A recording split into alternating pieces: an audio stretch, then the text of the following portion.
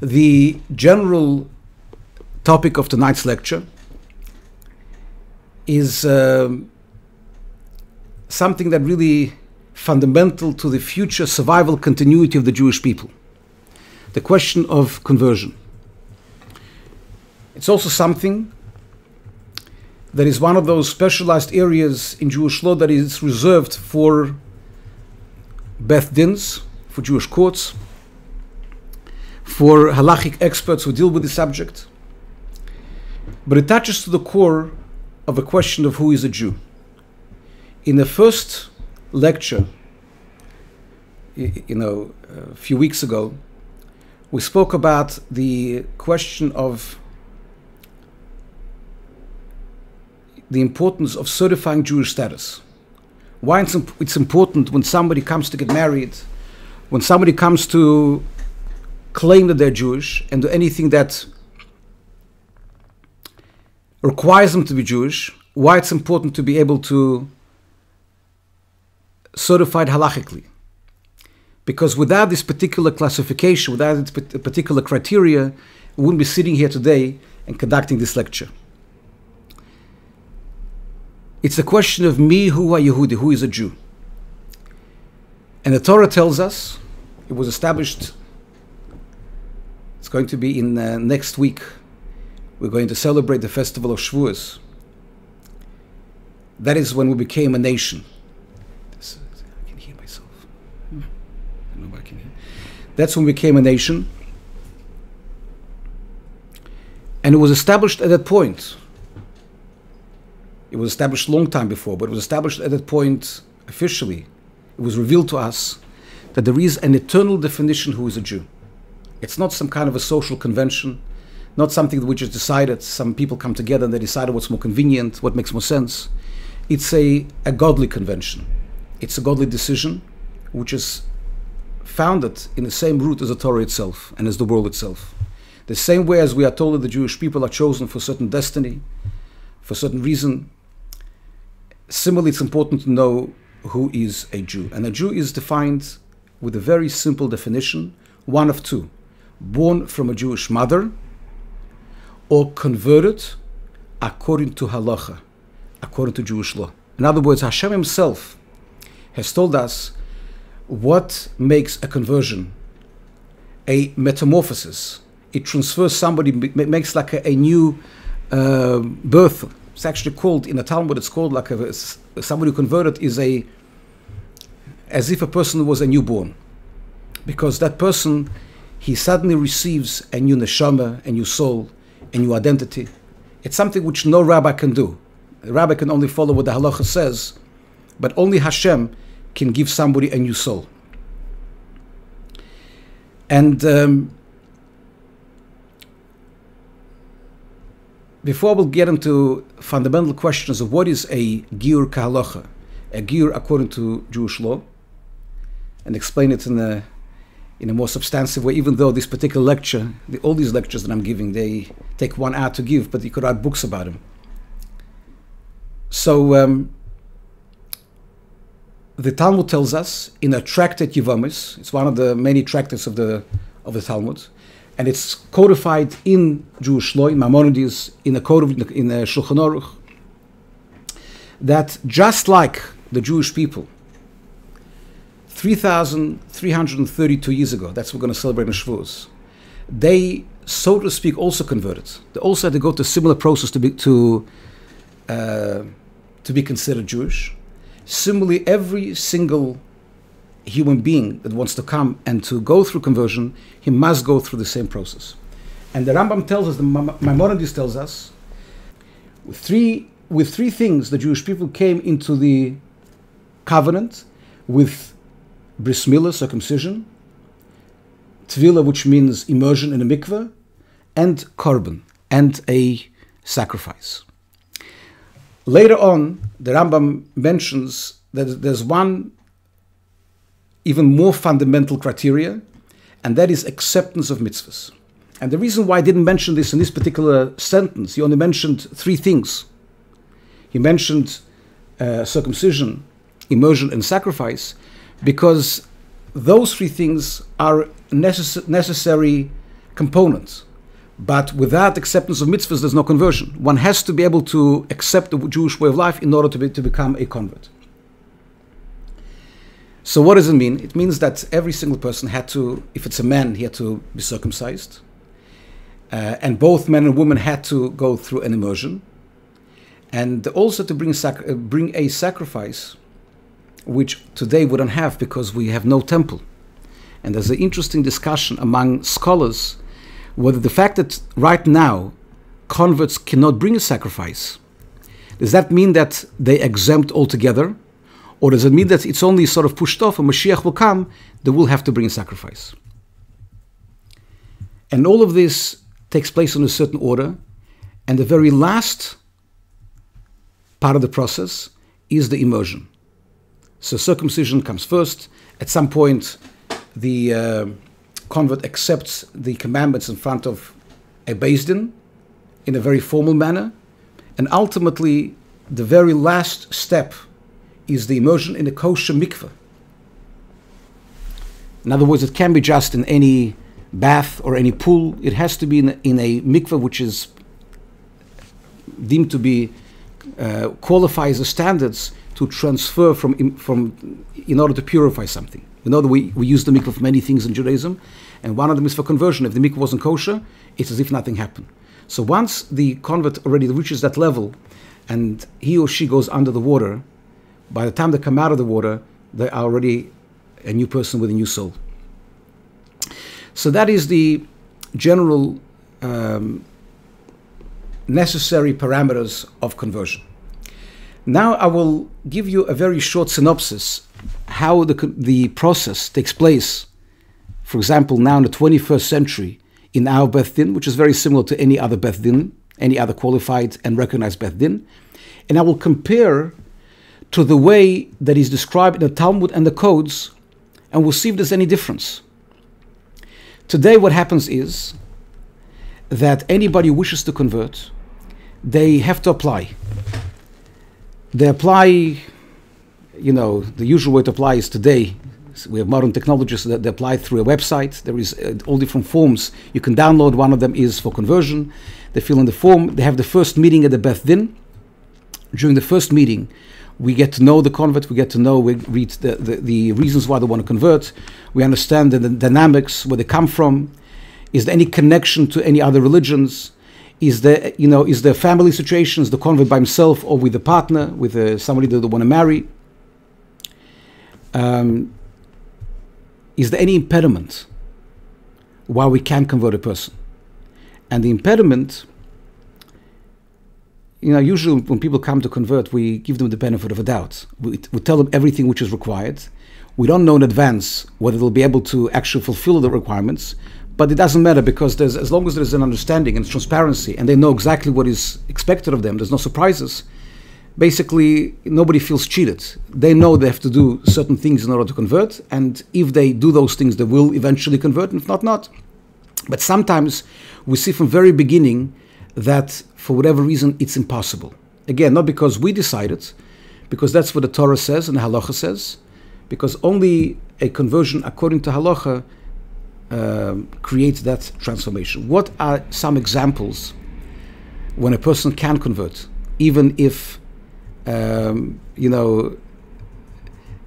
other words, it's a deal breaker. There's no way that a person can convert in such a particular situation. So one example is, let's take an example, never happened really until now.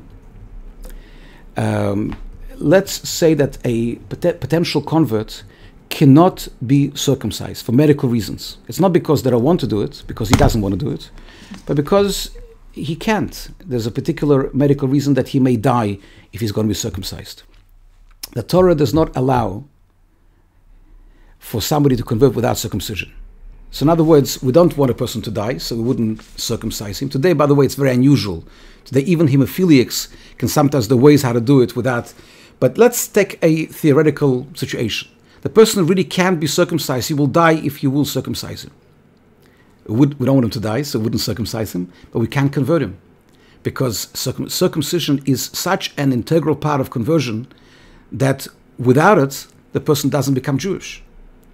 And the codes tell us that even if it's a life and death situation, nevertheless, conversion cannot take place. If a person, for argument's sake, is a eunuch, is castrated before, so he can't be circumcised for physiological reasons, then it's okay. The Torah says if he can be circumcised because it's physically impossible, not medically but physically, then it's a different story. But if it's medically impossible, then it's a deal breaker. Another example, which actually happened a few times in my experience, I recall it happened maybe 4 or 5 times, but I recall one specific situation very vividly. There was a very sincere candidate that came to speak to the Beth Din. He really was somebody that wanted to be fully, involved in Jewish life and embrace all the commandments. But ultimately, became apparent throughout the meeting that he was married to a non-Jewish lady, a very nice lady who was very supportive of his journey and was going to accommodate him in everything. She was going to make kosher home and everything right. However, unfortunately, we couldn't accept him into the process because he could never finish it. On one hand, we don't want him to get divorced, because if it's a happily married couple, why should they get divorced? So we wouldn't even want it to happen because of us. But on the other hand, just like conversion process demands an embracement of Jewish lifestyle, which includes keeping Shabbos, keeping kosher, and keeping the commandments that a Jewish person is supposed to keep, keep the family purity laws, keep Yom Kippur, Pesach, and so on and so forth. At the same time, there's also a law against intermarriage. And to convert a person who automatically, once he converted, he'll be married out, that's something which Jewish law doesn't allow. So with great sympathy to him, because he was a very sincere person, we had to tell him it would be unfair of us to allow him to enter the process and to put all the effort in of having private tutoring and everything else, just to find out later that it's not going to happen. So those are examples of something that cannot happen because it's not synthetic, it's not compatible with Jewish life or with conversion. There could be also situations when the particular candidate may still believe in Christianity and believe in because of his past connections, and he may not see that there is any contradiction between becoming Jewish and still believing in Jesus as the prophet or Son of God or Messiah. And we explain that that's something which is incompatible with Jewish beliefs, and therefore that's something that if a person wants to remain with those beliefs, it's not doable to convert him or her. So once we passed with the first meeting, when we get to know the person, and in the very first meeting, we explain to the potential convert the whole process in a nutshell, that there should be no surprises. We also try to do what's called in the Talmud dechia, to push them away. We try to convince them not to convert. That's part of the process. And we do it in 2 ways. One way, we explain to them about the liabilities of being Jewish, anti-Semitism, hatred. Over here, the Shulchan Aruch says that the first thing we tell a person, and the Rambam says the same words, it comes from a Talmud, that we tell them, do you know how hated the Jewish people are during exile and how much anti-Semitism there is? And we talk about Holocaust and inquisitions and pogroms. And even today, so many years after the Holocaust, look around the world how much anti-Semitism there is. And we tell the person that while you're not converted, you will not suffer from that particular treatment, but when you will convert, you will share the fate of the Jewish people. That's one particular element. And the other element would tell them about the fact that Judaism, it's a very, very unique religion. I mean, we believe and we know that's the only truth, because you can't have multiple truths. So every religion claims they have the truth, and we know we have the truth. However, there's another difference. Every other religion that I know, virtually, I don't know of any other religion, believes, and you're talking about every single branch of Christianity and Islam and so on and so forth, they believe that if you will not convert to their religion, you are damned for eternity. Basically, they believe that in order to achieve salvation, and paradise, you have to convert to their religion. Muslims believe you have to convert to Islam, and Catholics to Catholicism, and Greek Orthodox to Greek Orthodoxy. Every single religion believes you must convert to their religion. The only religion that doesn't say that is Judaism. Judaism says that every person was created in a certain way, and while the Jewish person has no choice, a Jewish person cannot become a non-Jew. No matter what you do, you think you convert out, God forbid. If a Jewish person goes for baptism or joins any other religion, he commits treason against his nation, against his God, against his religion, but he doesn't become non-Jewish. He still becomes a Jew. There's a special word for it in the Talmud. It's called a mumar, an apostate. But he still remains a Jew with all the implications. He loses many privileges, but he still attains, he still is considered Jew in the eyes of God and in the eyes of Beth Din and so on and so forth. So if, for example, a person converted to Christianity and then he married a Jewish woman under a chuppah, he requires a get. The woman requires a get. Because if he would be non-Jewish, the marriage wouldn't be considered marriage in the first place. So we explain to the potential convert that right now you're created in the image of God, and you can be a fine human being living a life of only 7 commandments, being committed to 7 laws that God has given in the Torah and the Talmud to the rest of the world. And there's no expectations for you to convert as far as God is concerned. So why do you want to be able to convert to a religion where you'll be obligated to keep Shabbos and kosher, 613 commandments, whichever ones are applicable, now that the temple is in ruins and many commandments cannot be kept, but there's altogether 630 commandments and all of the rabbinic legislations, because without rabbinic legislations there's no acceptance of the mitzvahs. It's part and parcel of Judaism. So we tell the person, why do you want the liability? You can be a fine person and you will eat on Yom Kippur, you will eat bread on Pesach, you can eat in all the French and Italian restaurants and you're not committing any sins. The minute you become Jewish, it becomes a terrible sin to break all of those laws, and you become liable for it. And especially a convert who has voluntarily accepted the commandments, the expectations on him are very, very great. So that's what we explain to them on the first meeting. And we let them go. We send them away. We give them a few books to read. And if they want, they can come for a second meeting. Once they come for a second meeting, and they're as determined as the first time, then we accept them into the process. We give them a teacher. We have registered teachers in our system. And we have a syllabus. The teachers act both as academic teachers and mentors, and they start slowly but surely practicing what they're learning. So they're starting to commit themselves to whatever subjects they're studying. So when they come and study the laws of kosher, they become kosher, and it happens in stages. There's no expectation they should become immediate, but we do want them to live an observant lifestyle for close to a year.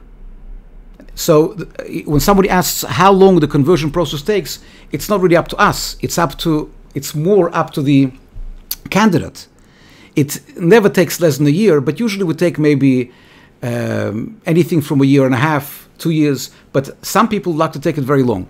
Not because the Beth Din tries to drag it out, but some people say, listen, I want to take it easy, I want to take everything very slowly. And we'll leave it up to the person how quick it's going to take, as long as they understand what is expected. And ultimately, in every 4 or 6 months, they come to the Beth Din at the initiative of the teacher to have a progress report. Every single meeting is recorded. It's a very organized process. And ultimately, whenever they are ready for pre-final and final appointments, they are being tested, not just academically, but even more so. We have to be sure of the commitment to live a Jewish life. And then if it's a man, around this time he would have to go through a circumcision. If he's already circumcised, then on the day of his immersion, we give him a touch of a needle just to draw some blood instead of circumcision, if he was circumcised already as a child or before. And the the day of the conversion itself, it happens what the Talmud tells us and what the codes tell us, that they go through acceptance of mitzvahs, acceptance of commandments, and the immersion. And after the immersion, they are Jewish as much as all of us are Jewish. We have a testing period of a year. We don't give them a certificate just to make sure that, when a person, God forbid, slacks off or starts to renege on their responsibilities, then we put into question the initial sincerity. But once they converted, they are Jewish, and if they, after 1 year, we consider they keeping up to the commitments, we present them with a certificate. This is how the process happens today, and it happens basically exactly the same way in every Beth Din you'll go to. You go to some longer, some shorter, with few of more administrative differences or sort of outer differences, aesthetic differences, but ultimately the process is more or less the same, and there's no difference in the halachic part of it. The halachic part must be always the same. But I want to ask a question which is very important to understand, and any thinking person can ask. Anybody that studies the primary sources can ask.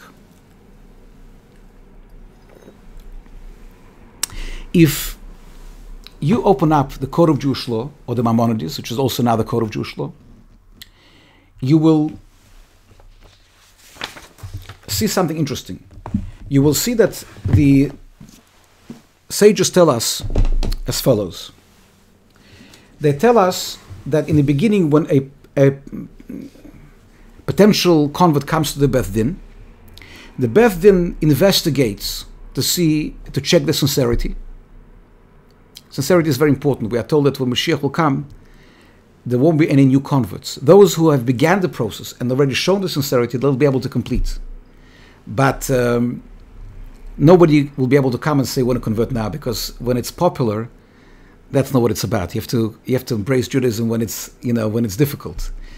After Mashiach comes, the Jewish people will be very, very, so to speak, highly regarded, and will be a very big yichus to become Jewish, and therefore now is the time.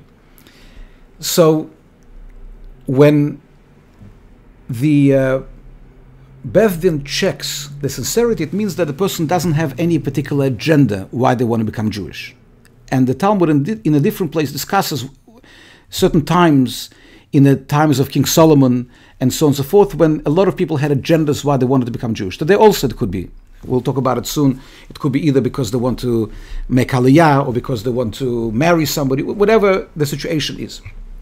So they check the sincerity, and when they are convinced the person is sincere, they spend some time talking them out of it and telling them how difficult it is to be Jewish. And when they see the person is persistent and says, "I want to be Jewish," then they teach them foundations of Judaism. They teach them like the 13 principles of faith, the oneness of God, the concept of the Torah, the concept of reward and punishment. They tell them about the idea that the reward in the world to come. And after they teach them all of those things, if the person still wants to be able to convert, if it's a woman, they take her straight to the mikveh and she accepts the commandments and she immerses and becomes Jewish. And if it's a man, they circumcise him. They wait until he heals. It could take 3-4 weeks, and then they circumcise him. So we'll look at the Talmud, we'll look at the Rambam, Maimonides, we'll look at the Code of Jewish Law, and it seems that the process took for a woman 1 day, instead of a year and a half or 2 years. It was like a 1-day process. And for men, maybe 3 weeks, just the waiting period between the circumcision. By the way, there is a discussion in the medieval sources whether the order of circumcision and immersion makes a difference.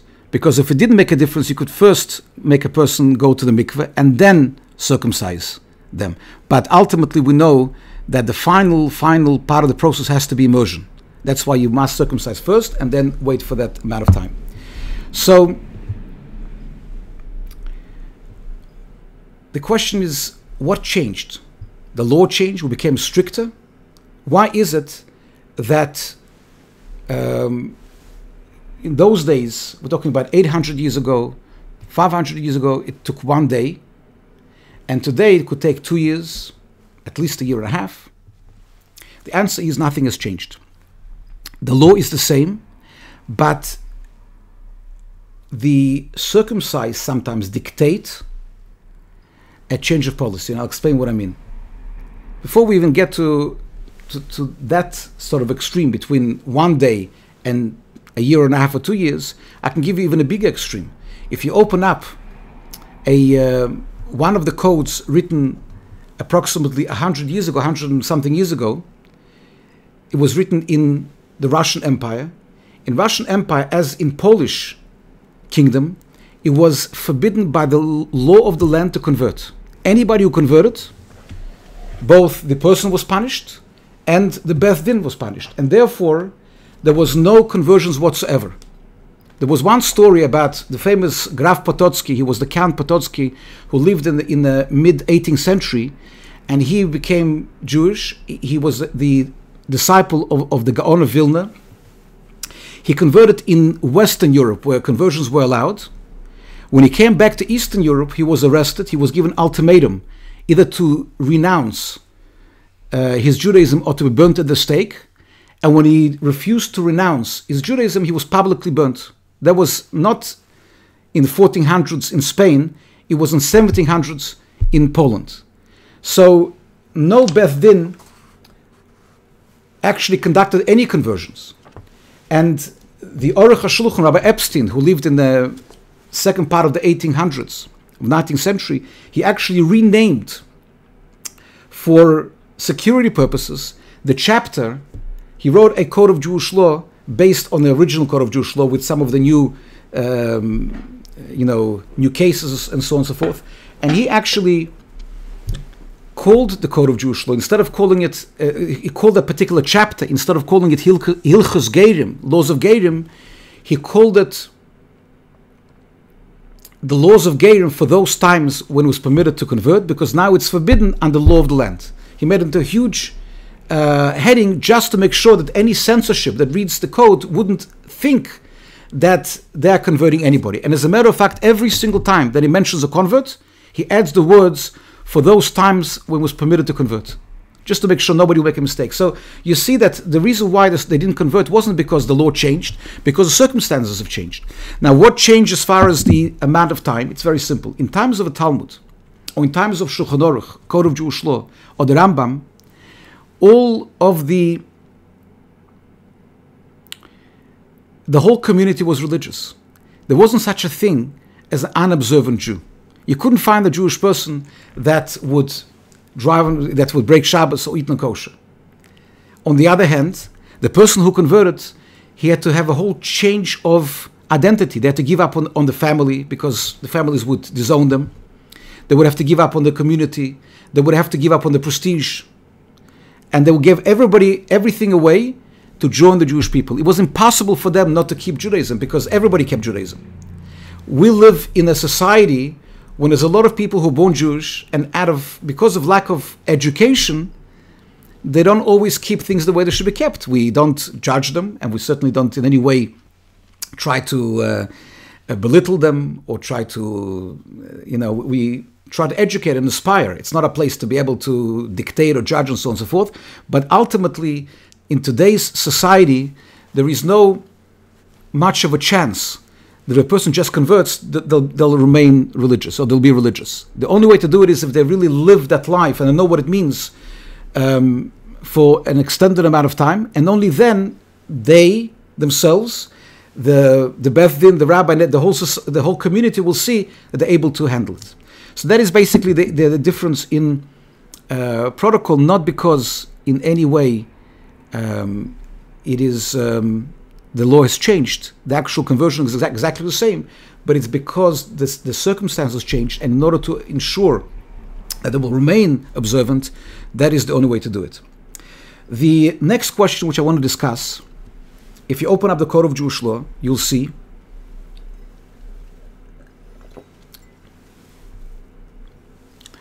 that one of the things that the judges and the Beth Din had to look out for is any lack of sincerity and agenda. And one of the things that we are told, it says you have to look and see if it's a woman, if it's a man, Shema Ein of Nosson Ba'isha Yehudis, if it's a man converting, maybe he found a Jewish girl, and he knows that the only way he can marry her if he will convert. If it's a woman converting, maybe she met a Jewish guy and she wants to marry him. So it seems to be that one of the things that they didn't want to happen is a conversion for marriage. Now we know that a large percentage of people coming today to convert, the beginning of the journey starts with a Jewish partner. A lot of people come on their own, but quite a large percentage comes because they found a Jewish boy or a Jewish girl. And the question is, what happened? What does it mean that in the code of Jewish law it says that Boitkin Achrov, they check after him, they investigate if that's the case. And today we not only we expect them to be honest about it, and we involve the partner in the whole conversion process, and we don't disqualify the conversion because of that. I'm going to give you a couple of answers. One answer is described in Maimonides, not in his code, but in his responsa. Maimonides has a particular question which was written to him in one of the neighboring countries, and they asked him about a particular Jewish man who was living with a non-Jewish woman. It was something unheard of in those days, and they said, what do we do with him? He's not about to break up with her, he's living with her. So the Rambam says, if they are willing to keep the commandments properly, and if she's willing to convert her and marry them. And he says an interesting thing. He says it's because takonos hashovim, because in the Talmud and the codes don't disqualify the actual conversion. They just say that it's not the best way to show your sincerity. But if the ultimate result will be that the person is keeping the mitzvahs, the conversion is a valid conversion, even if it began in not such a kosher way. And he gives interesting wording over there to say that you choose what's better for Judaism ultimately, that it's not if the conversion wouldn't be kosher, then there's nothing to do about it. But nobody says the conversion is not kosher in such a case. All it says that it initially shows lack of sincerity. That's one answer. Another answer I would like to share with you is a very unusual story in a Talmud, in a tractate called Menachos, page 45. They say a story. There was a great rabbi called Rabbi Chia in Babylon. And Rabbi Chia had a yeshiva, and he had students. And it says that in this particular city, or maybe in a neighboring city, there was a prostitute who had a very, very, very great reputation far and wide. And she used to charge a lot of money because she was sought after by everybody. And she charged a huge amount of money. And you had to pay up front, and there was no money back. That's it. You gave the money, it's finished. And a particular student of the yeshiva, his evil inclination, his desire took over him. And he decided nobody will know. He'll go and he'll commit the sin with this particular prostitute. And he went. He was hoping nobody will see him. And he probably got dressed a little bit different. Nobody will recognize him. And he came in, and the Talmud goes into a very unusual description of what exactly happened, how he had to pay the money, the amount of money he had to pay, and exactly what happened when he walked into the room when she was there on his bed with a whole bunch of mattresses and cushions and so on and so forth. And he was overcome by desire, and he started to get undressed. And suddenly he got entangled with something that religious Jews wear. It's called tzitzis. It's called the small talus which we have a big talus which we wear when we pray, and there's small tzitzis which we wear under the shirt. And when he saw the tzitzis, he experienced exactly what it says in the Torah, in the 5 books of Moses. It says that you will see that the tzitzis, you'll remember the commandments, and it'll stop you from committing sins. And that's exactly what happened to him. He suddenly realized, what am I doing? I'm a yeshiva boy, and I have such an illustrious teacher, and here I'm about to, just because of a desire, of a passing desire, I'm about to give everything up. And he told her, I'm sorry, I'm not going through with it. So she told him, you're not going to get your money back. You already paid a huge amount of money. So he says to her, I know, but I'm a student in the yeshiva, I'm a religious Jew, and I just can't go through with it. I'm not, I remembered about the commandments, and I don't want to lose, my consciousness and my, respect of myself, so I'm not going through with it. So he left. The story didn't finish there. She was extremely impressed with him. She couldn't believe, it's the first time it happened to her in her career that somebody already paid the money and didn't go through with it. So she tracked him down. She heard that he was a yeshiva boy. In that yeshiva, there was a famous yeshiva. So she actually went to the yeshiva and she went in and she said, can I speak to can I find this boy? You can imagine how the guy felt. He thought nobody will know. Suddenly, it probably was very embarrassing for him. But she went to the Rabbi Chia, and she said, listen, there's a boy in your yeshiva that has unbelievable ethics and standards, and I would like to convert and marry him. I would like to convert in order to marry him. And the rabbi listened to her, and he felt she was very sincere, and he converted her, and he conducted the wedding between her and this particular Jewish boy. And afterwards, the Gemara goes on to describe the wedding night, how everything that he wanted to do, exactly the same thing with all the cushions and everything else, but everything that he wanted to do in sin, now it happened already under the sanction of Jewish law. Now the question which a person can ask over here is, she actually told very clearly, I want to convert to marry this boy. So why couldn't the rabbi tell, listen, it says in our code of Jewish law that we check, if you want to convert to marry a Jewish boy, we disqualify. He didn't say that. And the answer, as the later halachic decisors explain, that it's not the question of the fact that somebody happens to have a Jewish boyfriend or Jewish girlfriend, that disqualifies them. It's a sincerity, that when a person really wants to convert, and eventually every convert's supposed to be sincere about the conversion. We had many cases when the couple broke up and the converting party still went ahead and converted. So it was a clear indication that it wasn't just for marriage. There are a few other reasons, but I see that the time is getting on, so I'm going to... but that answers more or less the question that when the Talmud and the codes tell us that you check whether or not they have a Jewish boyfriend or girlfriend, or they're doing it for marriage, it's not because having a Jewish partner in itself disqualifies you. It's because in many cases it shows lack of sincerity. So if they could prove that they are sincere, we wouldn't disqualify them, because initially it began as a result of meeting a Jewish boy or girl, because everybody has their own fate, how the connection with Yiddishkeit begins. Now, I'm going to talk about minors, because that's really we always have a question. It doesn't mean the whole lecture is about the question. We always present a question, and I have to answer the question. The question is, I was converted as a child without consent. Nobody asked me. Usually you don't ask little kids if they want to convert, if they 3-year-old, 2-year-old. And now I want to change my mind. Can I change my mind? So over here we have to explain a little bit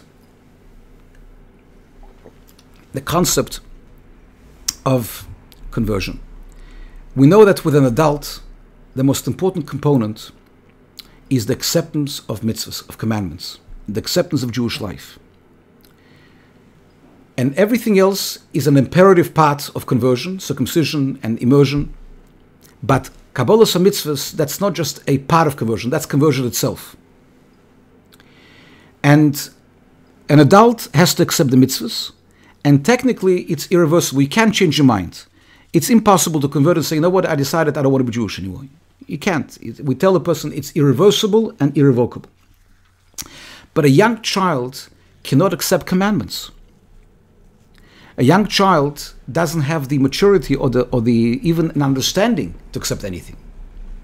So what's the logistics and what is the foundation of the conversion of a child if with an adult the most important part is acceptance of commandments? And this is a subject of a great discussion, but basically the Talmud tells us that a young child, you convert al das Bezdin. The Bezdin has the power to merit the child. In other words, to say, you know what, we can do something good for you. It's a very expansive halachic concept which exists in many areas of Jewish law. But basically the idea is you can't create a liability without a person's knowledge, but you can create a merit without a person's knowledge. And if the parents adopt a child, the parents want to adopt a child, and they say, listen, we want to bring him up in a loving home and in a home full of spirituality and Judaism and everything else, that's considered to be a merit for the child. And therefore, the Talmud says it's not the mature acceptance of commandments, it's a merit that allows the Bezdin to extend to the child and to do everything else. You circumcise the child if it's a boy, you immerse the child in the mikveh as the last part of conversion, and that makes the child Jewish. Now, afterwards the Talmud says that that particular schus, that particular merit has a statute of limitation. It's not forever. It's until you grow up, until you become a bar mitzvah or a bat mitzvah. Because after that, the child can say, listen, I wasn't asked, and therefore I want to be able to do what I want to eat what I want to drive on Shabbos, I want to do whatever I want. And at that point, because he wasn't asked, we say that the schus, the merit, is until you're 13. At the age of 13 or 12, we give the child a chance to choose. It's done in a very delicate way. There's a protocol how to do it. We don't actually do it. It's also unfair to put. In 99% of cases, a child that was adopted, he grew up in a Jewish religious home, and we're not going to start playing with the mind. But basically, the law says they have to know that they are converted. You can't lie to them, and you can't tell them they were born Jewish. And as long as they know that they are converted and they express their desire to continue to be Jewish, that's considered to be an acceptance, and they can never change their mind afterwards. So they have one chance to do it. And that is why it's important for them to know that they were converted. Because if they didn't know, they can always say, listen, the reason why I didn't object was because I didn't know. Had I known, I would have objected. So technically they could object when they're much older. That's why it's important they should know throughout the young life that they were converted, that by the time they become adults, according to Jewish law, they could change their mind. I want to share with you a story that happened. It was one of the first cases that I had over 20 years ago, probably 24 years ago. This story is very important to show how, number one, how important it is to understand the Jew in order to rule in these areas, how to understand it in its depth and from primary sources, and at the same time, how important it is for any rabbi, any judge that deals with human lives to be able to not rush with an answer. Always think about it, always look back, try to check the sources. The story goes back to about 1997, approximately. I was contacted by a friend of mine, a close friend, who is a very big rabbi in Northern America. He's a great Talmudic scholar, but there's a difference between being a Talmudic scholar and he is a person that he's afraid to be in a position to rule. Sometimes you could be a scholar, but you don't actually rule in questions of Jewish law. So he's a very, it doesn't take away from his scholarship, but that's what he chooses to do. Not everybody's in a position to become halachic decisors. So he would call me up with these sort of questions, and he told me a story that happened in his community. He says that he had a Jewish man who was married to a non-Jewish woman. They had 2 children. And at some point, they started to come back to Judaism. And she, under the advice of the rabbi and his guidance, she went to the closest Beth Din, to a acceptable Beth Din, and she began the process of conversion, which both the husband and the wife participated in. And after a certain time, I don't know how long it took, maybe a year and a half, maybe 2 years, they converted to, she became Jewish, and they converted the 2 young children. Now, they never told the children that they were converted. The children grew up thinking they were born Jewish. They knew the mother converted, but they were never told, which is a mistake. And the family had other children also. And they brought up the kids in the religious schools, and they went to the study, and like a regular religious child that grows up in an observant home. And when the boy was about 17 years old, approximately, he had some kind of a emotional crisis, maybe depression. He went through certain issues. And while he was going through everything, he was in sort of like an emotional turmoil, he suddenly finds out that he was adopted and that he was converted as a young child. So he goes to the rabbi that converted him, not to my friend, but to the rabbi in the Beth Din that converted him. And he says, listen, I just found out that I wasn't born Jewish, and I heard that if you didn't know, you could still contest it. You can still change your mind even at this age, because until now I didn't know. So the rabbi took out a volume of a very famous responsa of a scholar I mentioned in previous lecture called Rabbi Moshe Feinstein. It's a response. A response means an answer to a learned answer to a question, where he discusses adopted children. And over there, he looked at it for about 5 minutes, and it said exactly what I told you now, that a child, his conversion sort of goes until he's an adult. And when he's an adult, if he knows about it, he can contest it. And if he didn't know about it, he can contest when he finds out. So he said to him, yeah, you can contest it. So the child said, okay, I'm not Jewish. He said, you're not Jewish. And the boy came home, and he told his parents, I'm not Jewish. It wasn't that he told them he wasn't religious, he told them he wasn't Jewish. You can imagine how it affected a Jewish home, what a trauma it was. And they felt intuitively and instinctively something was wrong.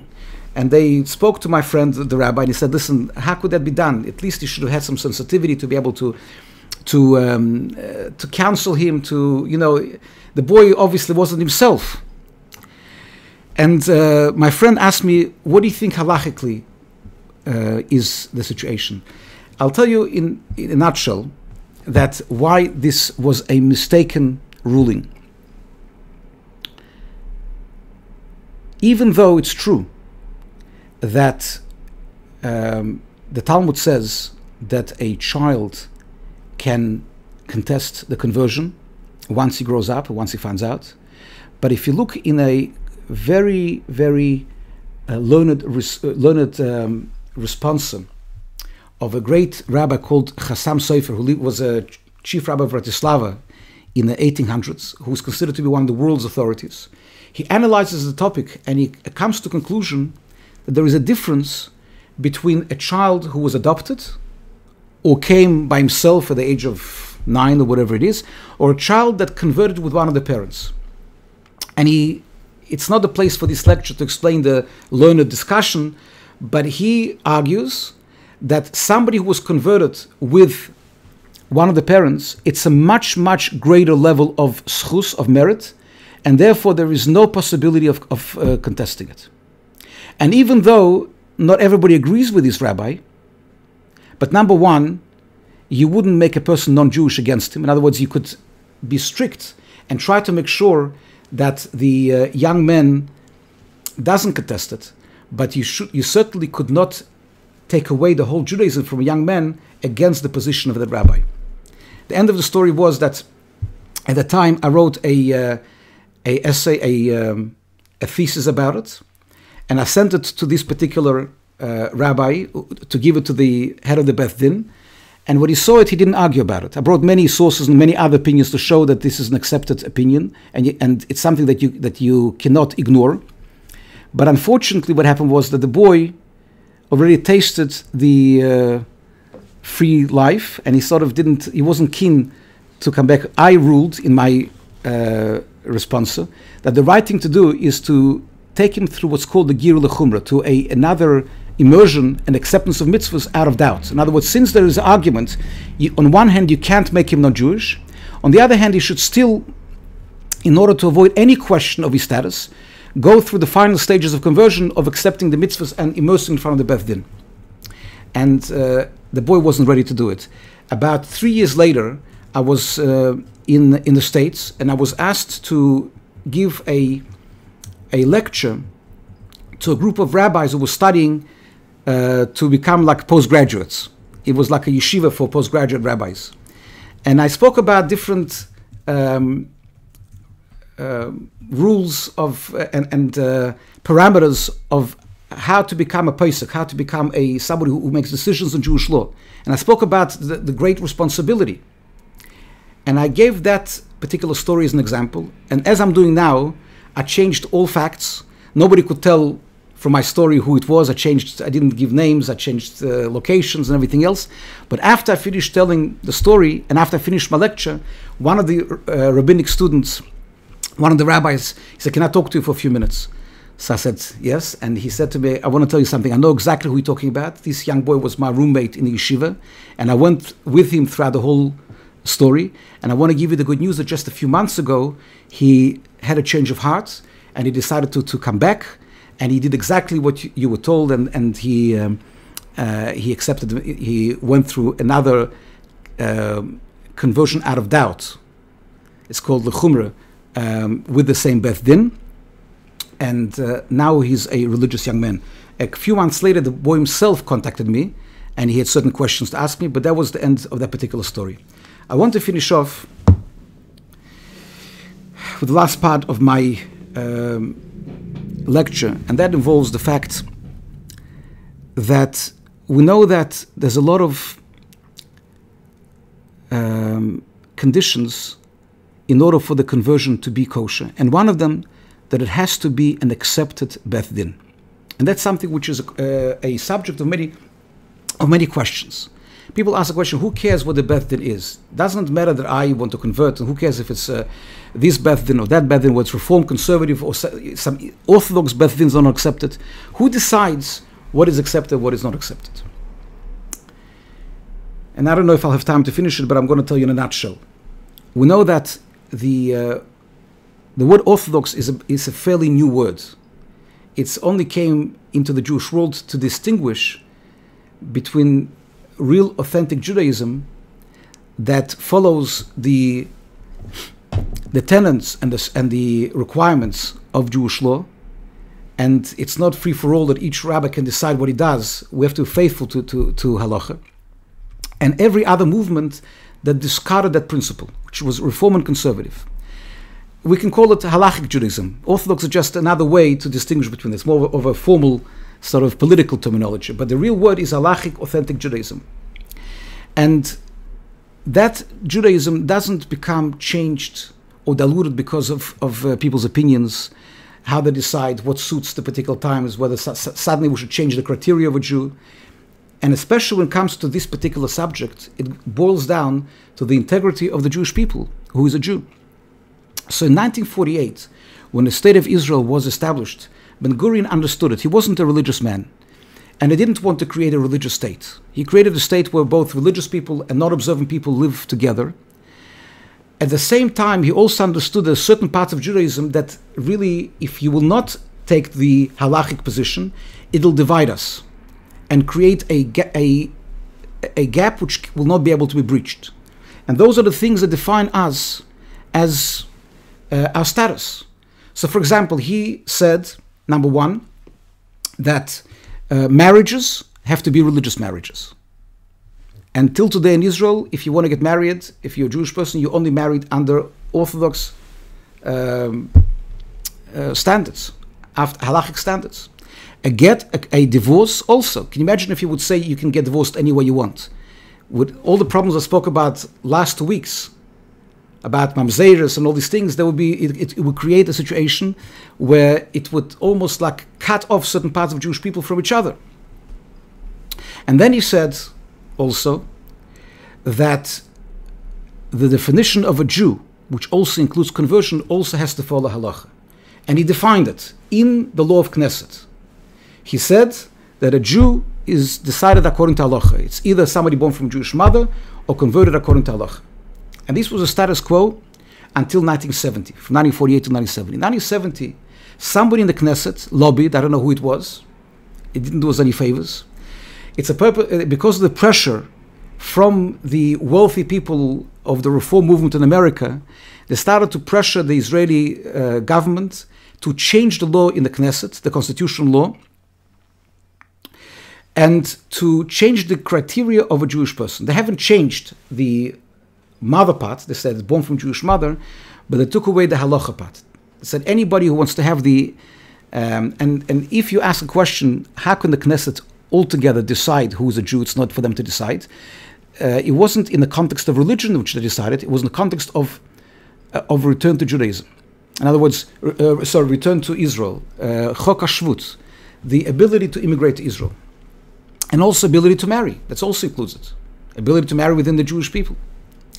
So in 1970, the law, not the law, God forbid, but the law in the Knesset was changed, which created a tremendous amount of problems for the Jewish people, which I won't go into. But when somebody asked the question, how could somebody have a monopoly on conversion? Who decides what's kosher?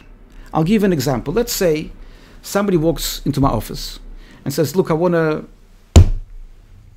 basically be called up to a Torah. Or I want to be able to have a bar mitzvah. I want to be able to marry a Jewish girl. Whatever they want to ask. Something that requires you to be Jewish. And I look at him and the person, his name is Mr. Christopher Smith, and he doesn't look Jewish at all. And I ask him, are you Jewish? He says, of course I'm Jewish. He says, your parents are Jewish? No, my parents are not Jewish. He says, he tells me, I say, you want to convert? He says, why should I convert? I'm Jewish.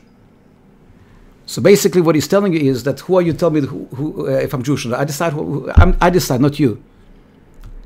Every person can decide what he is. So everybody would understand that it doesn't really make sense. You can't just come along and decide that you're Jewish. But the question is, why not? Unless you accept halacha, unless you accept Jewish law as being the decisive factor of who is a Jew, nothing else makes sense. It's free for all. And then it doesn't make any difference. The question becomes different. Why do you need to reform conversion altogether? Why need any ceremony? If it's free for all, then anybody can decide what they are.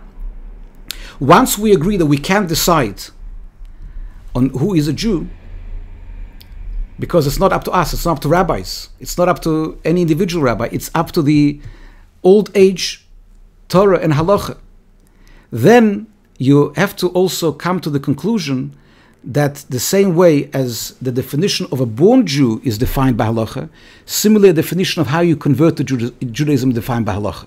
And it's not something which anybody can decide, whether they decide that it goes after the father, or it goes onto anybody's whim, or under any particular conversion that is not halachic. And reform and conservative, they don't follow halacha. Then the question becomes deeper. Sometimes we also come to a situation where certain Bate Din, I wanted to talk more about it, but I will stop here and I will give time for questions. Because sometimes we also find a situation where there's some Beth Dins that are in a list of accepted, recognized Beth Dins, and some are not. And something which really requires a much greater discussion. I wish I could really talk more about it.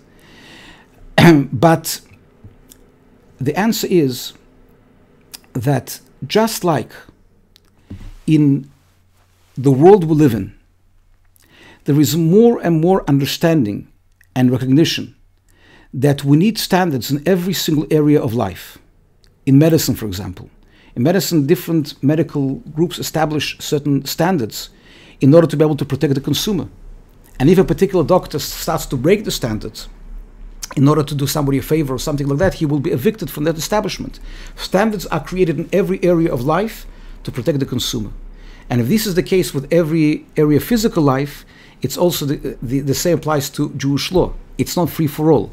And therefore, in every area of expertise, there are establishments that are created to protect the recipients of that service. And if there is a particular Beth Din that just ad hoc, they decided to come together and do it on their own, you have to earn your reputation in order to be able to be accepted. And this is something spoken about not just in 21st century. The Rambam talks about it in 850 years ago. He talks about the conversions done by ad hoc Beth Dins. And he says they're not to be accepted. There's this whole process I have to see where they are. And then, today if somebody is converted by a Beth Din which is not accepted, they would have to go through, a conversion, sometimes out of doubt. Maybe, we're not judging over here. Maybe they were sincere, the people converted. But ultimately, we can only judge by the experts who conduct the conversion, and only they can assure that everything was done according to Jewish law without any failure to give over that particular, I wouldn't even call it a service, that particular assistance to a person who's converting, because the rabbis are not converting him, Hashem is converting him, and the rabbis are the vessels that once they do everything according to halacha with all the expertise in the halacha, then they become Hashem's tools to create a new soul, a person with a new soul. So, in Mirza Hashem, next week we're going to talk about how fertility treatments affect Jewish status. But in the meantime, I would like to see if there's any questions. Yes? Sorry. We have over here Rabbi Aaron Sirot, like last time, everybody knows already.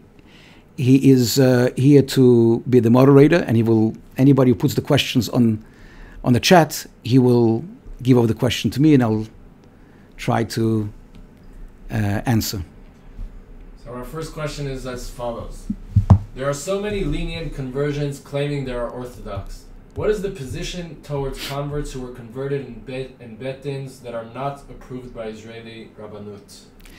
It's really, the question was probably written before I spoke for the last 5 minutes. It's what I spoke about just at the end. It's not just about Rabbanut. It goes beyond that. There are certain standards which are all around the world, in America, in England, in South Africa, in Australia, and the Beth Dins that are accepted into the list, and they are recognized both by the expertise and by the standards, they are accepted, and anything else not accepted, because anything else doesn't assure us that everything was done according to Jewish law. Next question. So with regards to the test period of after the conversion, there's 1 year. Someone is asking, why only 1 year? If after a few years a convert fries out, meaning he drops everything, can't the Beis Din retroactively consider their gear as worthless? All right. The answer is that, we hope and pray that it's not going to happen. And I must say that in the vast, vast majority of cases, it doesn't happen.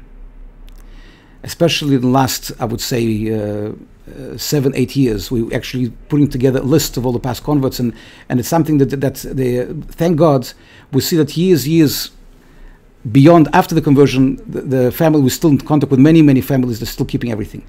But ultimately, the poskim tell us, the decision of halachic decisors is that the reason why we create a particular time period is not because we're coming to claim that a convert is not Jewish anymore. It's because we are not prophets and we cannot really know the sincerity of a person. So if somebody, for example, converted and a few weeks later they are not the breaking laws, it puts into question the sincerity. So it's possible in theory that from the point of view of the heavens, so to speak, the higher plane, that a convert was extremely sincere and they converted and something happened to them that is some kind of a, crisis or whatever it is, and they suddenly became heretics and they stopped believing in everything. According to Jewish law, really they're Jewish, but no Beth Din will accept them, because the Talmud says it's lefi re'ois eine hadain. Ultimately, Hashem leaves it, the sincerity, up to the physical eyes of the judge. Now we are prepared to be very naive and trust people when they tell us certain things, and so on and so forth. But ultimately, if it's obvious that the chances are that there was no sincerity, then the Beth Din is not supposed to accept it. And that was the position of Rabbi Moshe Feinstein. He gave different criteria to some students. He said 6 months, and some he said 1 year. But in almost every Beth Din, we give a year, for 2 reasons. First of all, usually after 1 year, they continue to be frum. It gives them that level of, to get used to it and everything else. And second of all, even though they have reneged on the so to speak, betray the trust placed in them, and it's something which is not very, it's very disappointing if even after a year or 2 years or 3 years they stop or to go down in the levels of observance. But at the same time, it's from a Jewish law perspective, you can't say they're not Jewish anymore. Okay, next question. Even after the conversion, there's often the feeling or experience of fellow Jews saying that a convert is not a real Jew. How could a convert deal with it? We know clearly that they are a righteous convert and is completely a part of the Jewish nation, but how can a convert deal with these things? Right. So first of all, there are 613 mitzvahs in the Torah, and one of them is to love a convert. So just like there's the people who unfortunately don't eat kosher or break Shabbos, they can also break, people break certain laws, and one of the laws they break sometimes is that particular law, because you're supposed to love the convert, a true convert, and you're supposed to treat him as a Jew. It's true that all of us have different laws that apply to us. For example, a Kohen has certain kinds of laws, a Levi another kind of laws, an Israel another kind of laws, and a Ger and a convert, certain things that apply to him that don't apply to anybody else. But as far as being considered to be a Jew, he's as much as a Jew as anybody else, as long as he did it according to Halacha, according to Jewish law. And therefore, if somebody comes along and looks at a righteous convert and says that he's less of a Jew, it's number one, it's usually out of ignorance. And number two, it's also, unfortunately, this person is actually is violating a negative commandment, a biblical commandment. All right. Someone is asking, any advice for converts whose parents are or were against the conversions? Right. Look, it happens sometimes. And, in our experience, some people are converting, they have a tremendous support from the families, non-Jewish families, and some people don't have that. And ultimately, while we don't push anybody to convert, but somebody that is very persistent in their commitment, and they do it despite all obstacles and all challenges, we tell them that there has to be always try to guide them into a very delicate balance. On one hand, not to compromise Jewish law, which you can't. On the other hand, always to be respectful to your family, especially to your parents who gave life to you. So we, just like with anybody else that may experience ridicule from his family, somebody who becomes religious at the age of 20, 30, 40, whatever it is, and sometimes people make fun of him, we are told that a sincere person doesn't change his position because of peer pressure. So a sincere convert will, despite opposition and despite sometimes lack of cooperation and lack of support, they will still do what they want to do. They're adult people. But at the same time, they always have to remember not to become disrespectful and always to be able to remain close to the parents, if they can, without at the same time violating Jewish law and the principles. Next question. Do converts have to correct cosmetic-related changes they have made before converting, i.e. tattoos, cosmetic surgery, implants, etc.? No, they don't have to. There is a very, very old myth that many people who went through Jewish schools come out with, and I hear this all the time, that somebody who has a tattoo can be buried in a Jewish cemetery. So it's true that we're not allowed, according to Jewish law, to put a tattoo. But once it's there, there's no obligation to remove it, right? And sometimes, if it's like a person who's completely covered with it, it's not very, anyway, at least not to my taste, but nevertheless, it doesn't, there's no obligation to remove it. Okay, next question. Age 12 and 13 are basically children today.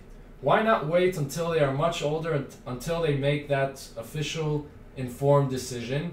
With many religious kids choosing to leave the path of Judaism, isn't it better they are not halachically Jewish if they end up not being religious, than being halachically Jewish and end up sinning? The same acts would be non-sins if they weren't halachically Jewish. Okay, they're all very good questions, and the question is a good question, but the bottom line is we didn't make the law. Hashem made the law. So Hashem, in His wisdom, saw that ultimately it's better for them to make a decision when they are adults for that purpose, when they're considered to be not minors anymore, I wouldn't call them adults in the ultimate sense. They don't move out of the house and they still have to listen to their parents. But in Jewish religious life, they're not considered minors anymore. They're allowed to be part of the minyan. They're allowed to do all the things that an adult can do.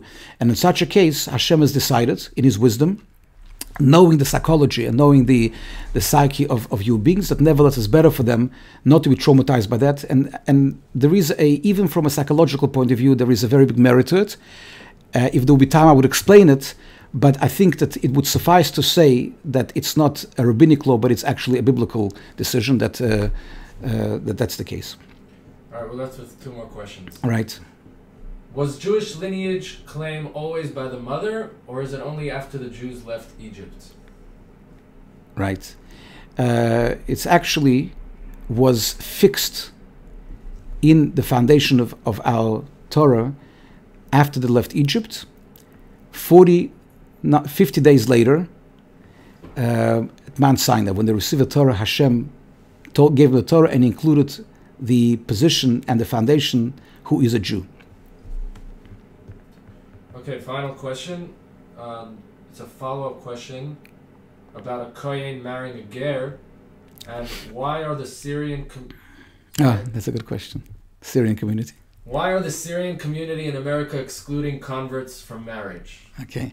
I was actually going to, if I would have more time, I had in mind to talk about it in this lecture, but somebody asked the question, so I will what was the question about a Kohen first? No, it's regarding a Kohen. It's two separate questions.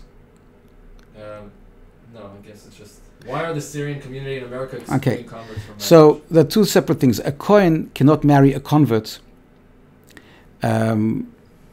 biblically, so it's not something that again it's nothing to do with a Kohen can't marry somebody who was divorced, but he can marry somebody who is a widow. So it's basically what's called the Gzeirus HaKosov. It's not a law which has any logic. It's divine logic.